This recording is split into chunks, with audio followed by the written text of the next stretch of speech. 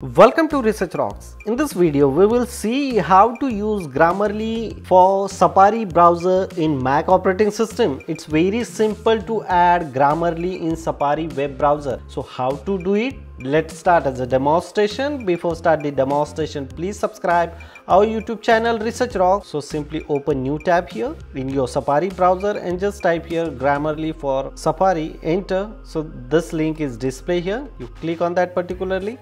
I'm putting this link in video description as well. Simply add here, add to Safari. It's free. I add here. Now App Store open and directly I already install.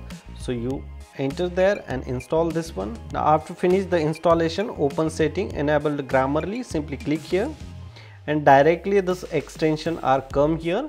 In this extension menu, you just simply click, check here, and now your extension is installed here. Close this one. Look at this here, Grammarly is automatically come. That one is amazing. After finish the download and installation, you just simply extension is come here. You click here and now your Grammarly is active in your Safari browser. So now you need to sign up first. That sign up is absolutely free. So continue with your email address. So I go with my researchrocks9@gmail.com email address. You simply finish this one and now Grammarly for Safari is active now. You are all set. Now you can use the Grammarly features in your Safari web browser. It's very simple. Hope you like this video. Before leaving, please subscribe our YouTube channel and follow me on Instagram. Same Research Rocks. Till then, Jai Hind, Vande Mataram.